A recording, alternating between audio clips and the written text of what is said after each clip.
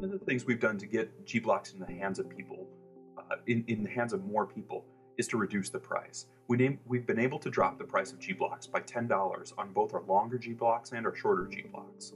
So that's almost 10% savings overall. Through the use of mass spectrometry as our main screening device, we're able to get them in the hands of people quicker than we have been in the past. We've been able to drop 2 days off our turnaround time, and we can now ship most gBlocks to people within 4 business days. gBlocks were the first double-stranded product that was available in the synthetic biology market.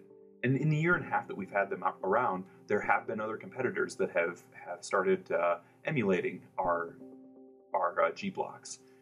One of the real strengths that our gBlocks have, though, is the precision with which we make them and the fidelity that they have.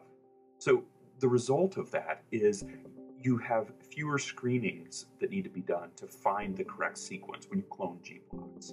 When you use them for qPCR controls, you have fewer mutations in there, and so your control is a much cleaner, much purer control, something that much more accurately represents a genomic sequence.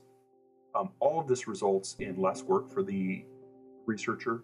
It results in less money in screening, and it results in them being able to actually use the product the way they want to use it, quicker and with less cost.